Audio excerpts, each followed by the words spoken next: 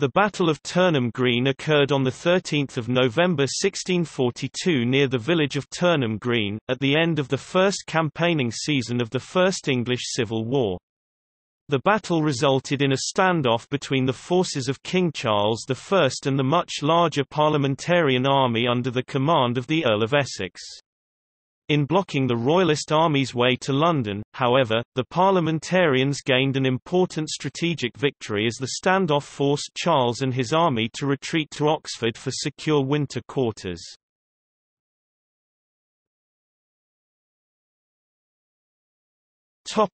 Prelude. After the Battle of Edgehill, the 23rd of October, King Charles captured Banbury, the 27th of October, and was greeted by cheering crowds as he arrived in Oxford on the 29th of October. Charles's nephew and cavalry commander, Prince Rupert of the Rhine, swept down the Thames Valley, capturing Abingdon, Aylesbury and Maidenhead, from where he attempted to capture Windsor, although he failed in that attempt because of parliamentary strength there. After this, many officers wanted to open peace negotiations, contrary to Rupert's desire to carry on to London, but the king agreed with the officers, and so the Earl of Essex managed to overtake them and reach London with his parliamentary army by 8 November. On 12 November, Rupert, with a large cavalry detachment, stormed Brentford and then proceeded to sack the town. This action encouraged those Londoners who feared for their property to side with the parliamentarians. On 13 November, Essex's army, with the London trainbands and other London citizenry, assembled as an army of about 24,000 on Chelsea Field.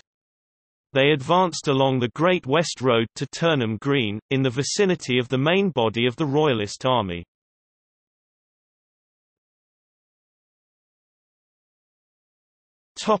Battle.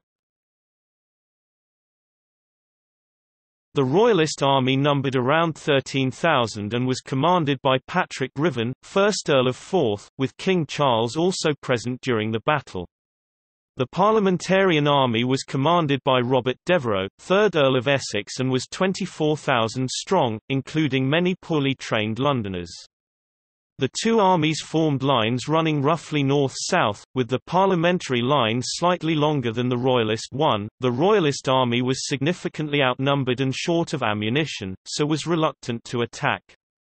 The king was also advised that to engage such an oddly assorted army containing what was obviously a large contingent of armed civilians, namely the trained bands under Philip Skippon, would not endear him to London, and it was too early in the war for the Royalists to contemplate taking London without the support of a sizable part of its population.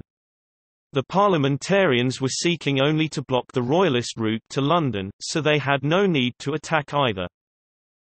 With the end of the campaigning season close at hand, Charles decided not to press the issue and withdrew after a slight cannonade.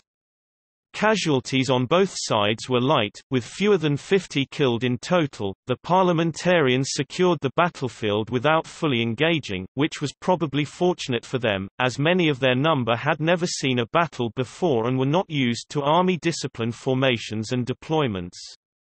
John Hampden urged the Earl of Essex to turn both flanks of the Royal Army via Acton and Kingston. Experienced professional soldiers, however, urged Essex not to trust the London men to hold their ground, while his other troops manoeuvred. Hampden's advice was undoubtedly premature. A Battle of Worcester 1651 was not within the power of the parliamentarians of 1642. In Napoleon's words, "One only maneuvers around a fixed point," and the city levies at that time were certainly not, vis Rupert's cavalry, a fixed point.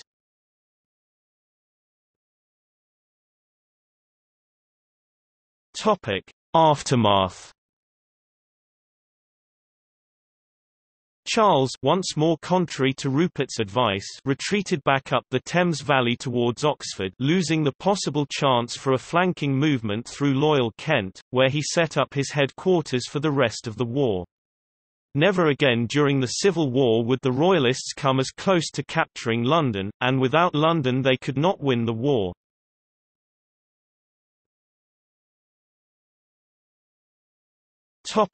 Site today.